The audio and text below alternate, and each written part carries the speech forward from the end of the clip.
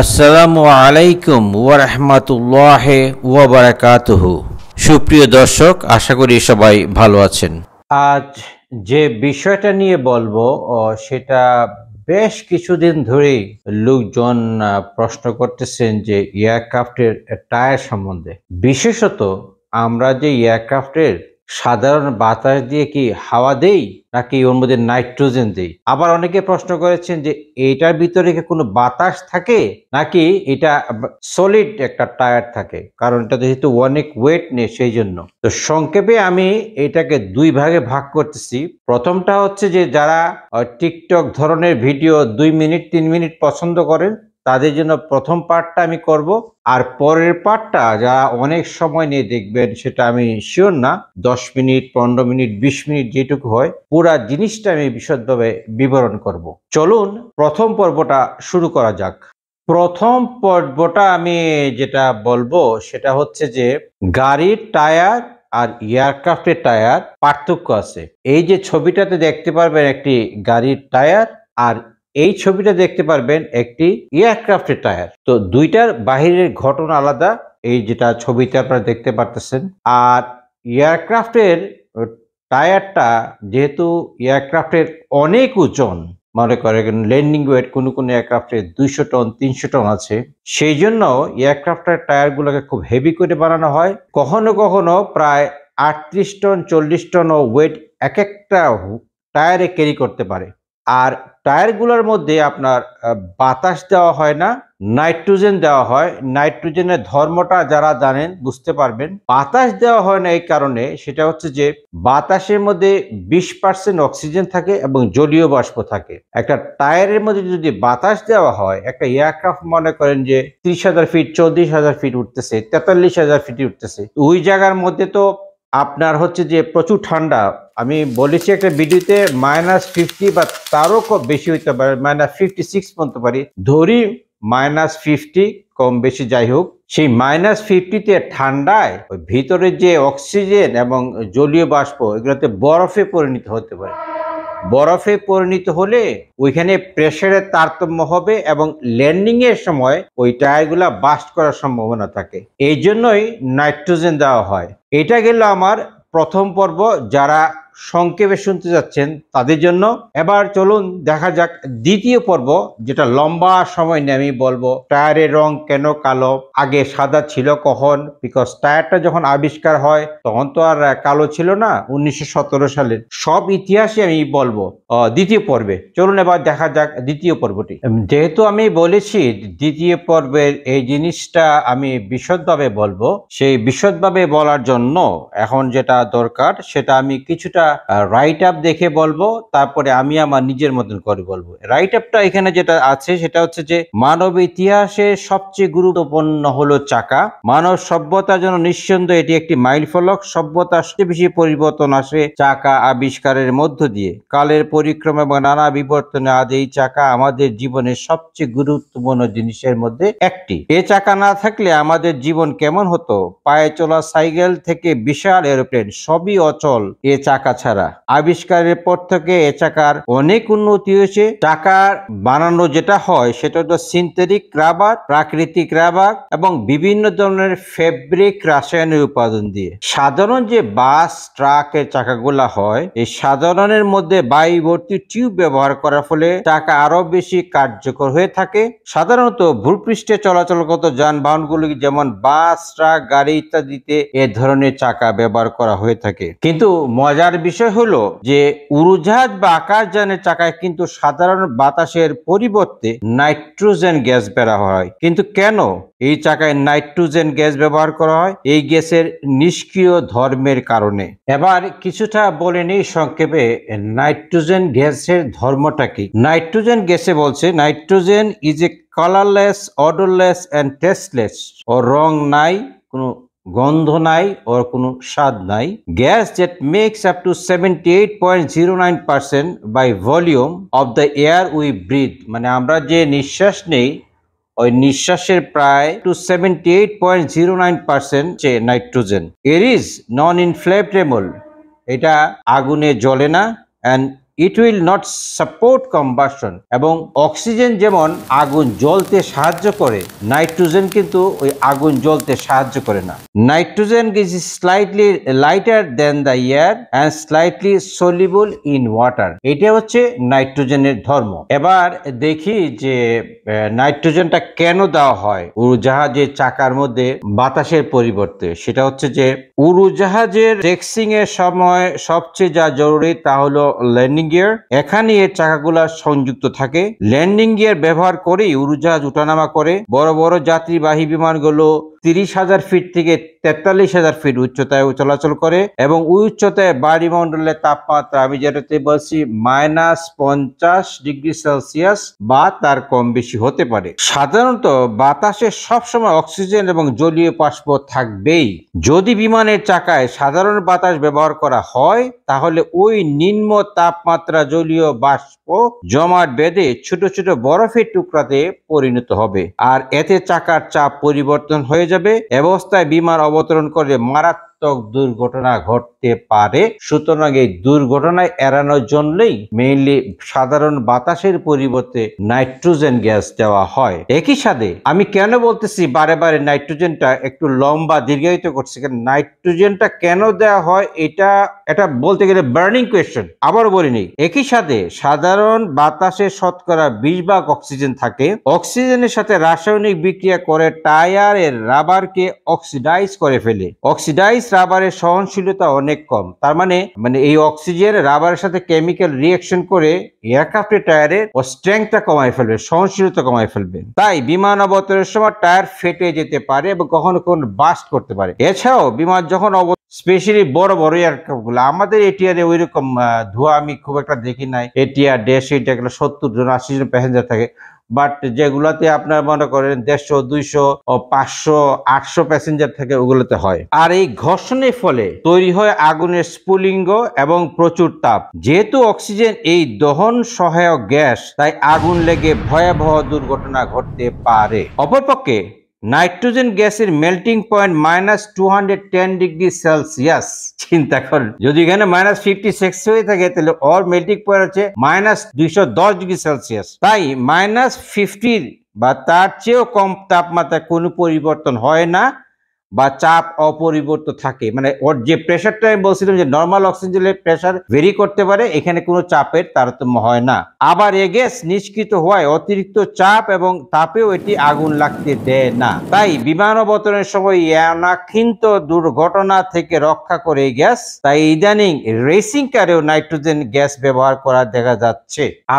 আমরা ছোটবেলায় দেখছি যে ওই রাবার গাছের মধ্যে ছোট ছোট দানা ব্যস্ত রাবারের যে কালার, ওটা কিন্তু ধূসর, কালো না। রাবারের গাছের মধ্যে দেখতে পারবেন, আমি জানি না এখন দেখা যায় কিনা, ওই রাবারটা ধূসর বা কিছু সাদা রঙের হয়। ওইটা দিয়েই বানানো হয় টায়ার, কিন্তু টায়ারের রং কিন্তু কালো।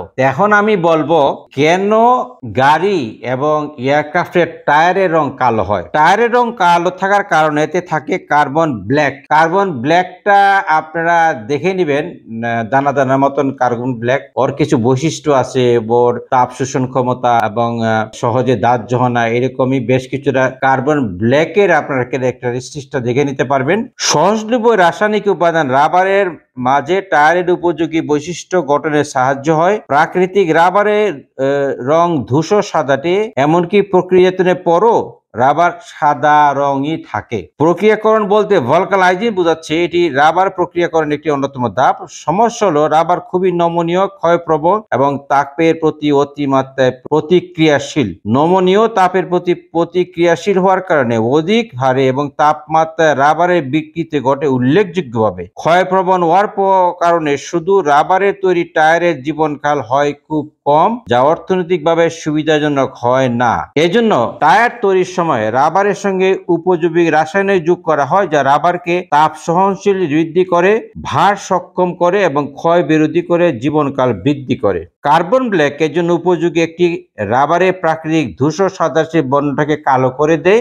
এজন্য এই টায়ারের রং কালো। টায়ারের রং পরিবর্তনের বিষয়টি সর্বপ্রথম দেখেন সাংবাদিক ডেভিড ট্রেসি 1917 সাল থেকে টায়ারের কার্বন ব্ল্যাক ব্যবহার করা শুরু করে এবং 17 সালের পরের থেকেই টায়ারের রং কালো হয়। 17 সালের আগে গাড়ির টায়ারের রংগুলো সাদা ছিল এবং 17 সালের পরে যে টায়ারগুলো কালো হয়েছে এটা আর কি। কার্বন ব্ল্যাক ব্যবহারের পেছনে আরেকটি কারণ হচ্ছে প্রথম বিশ্বযুদ্ধের সময় বুলেট তৈরি প্রচুর পরিমাণ জিঙ্ক অক্সাইড দরকার ছিল, তাই টায়ার প্রস্তুতকারক সংস্থাগুলো জিঙ্ক অক্সাইডের পরিবর্তে কার্বন ব্ল্যাক শুরু করতে বাধ্য হয়। যেহেতু যুদ্ধ সেহেতু এটা ইনস্ট্রাকশন আসছে, এখন আর জিঙ্ক অক্সাইড দেওয়া যাবে না, কারণ বুলেট তৈরিতে কাজে লাগে, সুতরাং কার্বন ব্ল্যাক ব্যবহার করতে বাধ্য করা হয়েছে। এরপর টায়ারে কার্বন ব্ল্যাক ব্যবহার শুরু হয়, তবে এখনো কার্বন ব্ল্যাক ব্যবহারের সঙ্গে সামান্য পরিমাণ জিঙ্ক অক্সাইডও ব্যবহার করায় বর্তমানে প্রায় 70% কার্বন ব্ল্যাকই টায়ার প্রস্তুত করতে ব্যবহার হয়, ফলে টায়ারের রং কালো হয়। এবার কয়েকটি এয়ারক্রাফটের চাকা কয়টা থাকে এবং ওর ল্যান্ডিং ওয়েটটা কত তা একটু আলাপ করি, পরের ধাপে আবার যাব। এয়ারবাস 380 আপনারা জানেন পৃথিবীর মধ্যে সর্ববৃহৎ এয়ারক্রাফট, যার অল ইকোনমি হলে প্রায় 800 যাত্রী নিতে পারে। ওর ল্যান্ডিং ওয়েট 3,86,000 কেজি বা 386 টন ওজন নিয়ে ও ল্যান্ড করতে পারে। ওর চাকা হচ্ছে 22টি। আর একটা বোয়িং 777 যার চাকা হচ্ছে 14টি। ওর landing wait series wise 777, ER, LR বিভিন্ন সিরিজে ও 2,01,840 কেজি থেকে 3,37,680 কেজি ও ল্যান্ডিং ওয়েট হতে পারে। আর পৃথিবীর সবচেয়ে বৃহৎ কার্গো বিমান অ্যান্টনভ 225 নিয়া হচ্ছে ওর চাকার সঙ্গে হচ্ছে 32টা, আর ওর ল্যান্ডিং হচ্ছে 591 টন বা 5,91,700 কেজি। এয়ারক্রাফটের টায়ার নিয়ে যদি বলতে থাকি আজকে সারাদিনই বলতে থাকবো, কারণ টায়ারটা যে সাচ এ ভাইটাল রোল এয়ারক্রাফটের। মানুষের যেমন পাটাকে খুব একটা যত্ন করে না, কিন্তু পাটা তো একটা মানুষের হোল বডি ক্যারি করে। তো অনেক কিছু জানি না, মানুষ হয়েছে দেখবে কতটুকু জানি না, তাও একটু বলি আর কি, মানে বলতে ইচ্ছে হয় বলি, কারণ আমরা যখন একটা পড়াশোনা করি ফ্লাইং এর অনেক ঘন্টা তো পড়ি, আর আমি আপনাদের ব্যাক অফ দ্য মাইন্ড সবসময় মনে হয় যে এই বুঝি বড় হয়ে গেল, বড় হইলে আর কেউ দেখে না। মানে আমার একটা অনেক দিন আগে পাইলট কেমনে হব ওটা 28 মিনিট আর 30 মিনিটের ভিডিও কেউ দেখে না, আমি নগদ প্রশ্ন চায় সবাই। পরবর্তী ধাপে যাওয়ার আগে আমি কিছুটা কয়েকটা ছবি দেখাবো, পাশাপাশি বলবো, সেটা হচ্ছে যে এয়ারক্রাফটের চাকার গঠন প্রকৃতিটা এই ছবিটাতে দেখতে পারবেন। ওর প্লাই গুলাতে থাকে, লেয়ার গুলা যে থাকে, বিভিন্ন লেয়ার গুলা এটা দেখতে পারবেন এই ছবিতে। তারপরে ছবিতে যেটা রিং থাকে বা হুইল থাকে, সেই হুইল কোন জায়গাতে ফিউজ প্লাগ থাকে, ফিউজ প্লাগটা একটু বলে নেই, তারপরে বাকিরে বলবো। ফিউজ প্লাগ থাকে, সেটা হচ্ছে যে অতিরিক্ত চাপ বা আগুন বা কোনো কারণে সেফটির জন্য বাস্ট না করে, এটা ফিউজ প্লাগ থাকে, এটা ছবিতে দেখতে পারবেন, বাকিটা আমি পরে বলবো। আর এই যে ছবিটাতে আপনারা দেখতে পারবেন সেটা হচ্ছে যে আমরা কিন্তু এয়ারক্রাফটের প্রতিটা হুইলের টেম্পারেচার কত তা কিন্তু দেখতে পারি, এবং ওই টেম্পারেচার প্রত্যেকটা এয়ারক্রাফট এক একটা টেম্পারেচার যদি ক্রস করে তখন ওয়ার্নিং আসে। মনে করেন যে কোনো কারণে যদি ট্যাক্সির সময় একটা এয়ারক্রাফটের হুইলের টেম্পারেচার লিমিটেশন ক্রস করে গেল, তাহলে ওই টেক অফটা ডিলে করতে হবে, থামাইতে হবে, তারপর যেতে হবে। বা ল্যান্ডিং এর পরে এমন ব্রেক করা হইলো হুইল টেম্পারেচার অনেক বেড়ে গেল, ধোঁয়া উঠতেছে, সেক্ষেত্রেও আপনার এয়ারক্রাফটের পরবর্তী ডিপার্চারটা ডিলে করতে হবে। এবং কোনো সময় আমরা ওই চাকার মধ্যে যে এয়ার কন্ডিশনের বাতাসটা আছে ওই বাতাসটা আমরা চাকার মধ্যে দেই যাতে তাড়াতাড়ি করে ঠান্ডা হয়। আমি তো ওই আগের ছবিতে দেখাইলাম যে ফিউজ প্লাগটা কই থাকে, ফিউজ প্লাগটা দিয়ে বাতাস বেরো যায়, এটা অনেকটা আগের যে প্রেসার কুকার আপনারা দেখতেন যে প্রেসার কুকারের বাতাসটা যখন খুব বেশি হয় উপর দিয়ে উঠে যেত বাতাসটা, অনেকটা ওই ধরনের, তো ওই ধরনেরই ফিউজ প্লাগ এটা বলা হয়। ফিউজ প্লাগ সম্বন্ধে কিছু বলে নেই। এ fusible plug ডিফ্লেটস N aircraft tier one it's temperature Gates two high, temperature অনেক বেশি হয়ে গেলে এটা বাতাসটা বেরোয় যায়।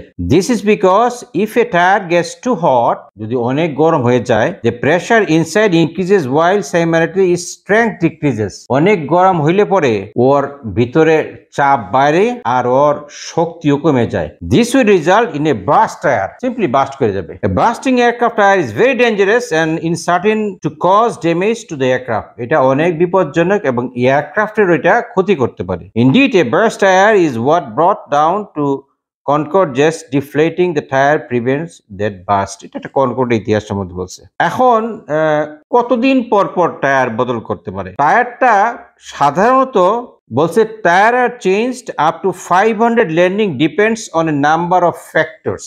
মানে 500 ল্যান্ডিং বলছে, 500 ল্যান্ডিং করলেও এটা অনেকগুলো ফ্যাক্টর আছে, যে এটা যদি আপনি কাটমার্ক হয়, কোনো কারণে ড্যামেজ হয়, তাহলে আজকে লাগালেন কালকেই বদল করতো, সেক্ষেত্রে তো 500 না, এটা গাড়ি টায়ারের মতো আপনি লাগাইলেন নষ্ট হয়ে গেলে তো বদল করতে হবে। আর আমি যেটা বলছিলাম যে এক একটা টায়ারের ওজন 38 থেকে 40 টন পর্যন্ত ওয়েট ক্যারি করতে পারে, আর স্পিড 235 বেশি কম করতে পারে।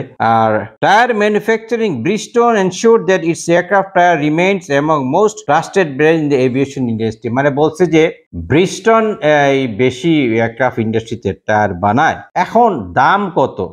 ফ্লাইং ক্লাবে এয়ারক্রাফটের টায়ারের দাম হতো আমার আইডিয়া নাই, হয়তো 50,000 বা 1 লাখ, কিন্তু বড় বড় এয়ারক্রাফটের টায়ার গুলার মূল্য হচ্ছে 5 লক্ষ থেকে 7 লক্ষ টাকা এক একটা টায়ারের মূল্য। আপনি কিন্তু ওই গাড়ির মতন আপনার ইচ্ছা করলেই ব্রেক মারবেন তা না, কিন্তু এয়ারক্রাফটের ল্যান্ডিং এর পরে আপনার যে স্পিড থাকে ওই স্পিড যদি ব্রেক করেন তাহলে খবর আছে, মানে খবর আছে, টেম্পারেচার হাই হয়ে যাবে, অনেক কিছু হতে পারে। তো এক একটা এয়ারক্রাফটের স্পিড লিমিটেশন ব্রেক করার, তা আমি এটিটা বলি স্পিড লিমিটেশন কত। যদি ডিলেড ব্রেকিং স্পিড বলে এটাকে, যদি ফ্ল্যাপ 30 ডিগ্রি হয় তাহলে 80 nautical mile, 80 nautical mile kilometre অনেকবার বলা হয়েছে, তারপরও লিখেন 80 ইন্টু 1.85 দিলে কিলোমিটার হবে। 80 নটিক্যাল মাইলের পরে স্পিড দেখে ব্রেক করতে হবে যদি ফ্ল্যাপ 30 থাকে, আর যদি ফ্ল্যাপ 15 থাকে 90 নটিক্যাল মাইল হচ্ছে ইন্ডিকেটেড এয়ার স্পিড, সবগুলো হচ্ছে ইন্ডিকেটেড এয়ার স্পিড। আর যদি ফ্ল্যাপ 0 থাকে 100 নটস ইন্ডিকেটেড এয়ার স্পিড। পরিশেষে বলতে চাই, টায়ার নিয়ে অনেক ঘটনা হয়েছে, এয়ারক্রাফটের টায়ারের জন্য অ্যাক্সিডেন্ট হয়েছে, টায়ার জুড়ে ব্রেক করার জন্য ফ্লাইট ডিলে হয়েছে, তারপরে হচ্ছে যে একটি এয়ারক্রাফট যশোরে অবতরণ করতেছিল, সেটা একটা পাখির আঘাতে ল্যান্ড করার পরে যখন থামছে তখন দেখে দুইটা চাকারই বাতাস চলে গেছে। আমার সাথে একবার ঘটছিল, সেটা হচ্ছে যে F-28-এ আমি যশোর থেকে টেক অফ করতেছিলাম, তখন যশোরে খুব শিয়ালের উৎপাত ছিল, এখন অবশ্য কম, আগে দেখাই তো প্রায় টেক অফ করতেছেন বাম দিক ডান দিক থেকে শিয়াল যাচ্ছে। তো ওই আমি যখন টেক অফ করব ওই সময় একটা শব্দ পেলাম, যে শব্দটাতে বোঝা গেল যে মনে হয় একটা শিয়াল আঘাত করছে, কিন্তু কোনো ইন্ডিকেশন নাই, সবকিছু নরমাল। তো আমরা পরবর্তীতে ঢাকায় এসে আমরা টাওয়ারকে বিষয়টা জানাইলাম, এবং সে যদি ইন্সপেকশন করতে পারে তখন দেখার জন্য, তখন টাওয়ারের উপর দিয়ে আমি একবার গেলাম, তখন ওনারা দেখলো যে টায়ার পারফেক্টলি অলরাইট, এবং আমরা নিরাপদে অবতরণ করছি। তো অনেক লম্বা ভিডিও দেখলেন, ধন্যবাদ ভিডিওটি দেখার জন্য। ভালো থাকবেন, সুস্থ থাকবেন, আল্লাহ হাফেজ।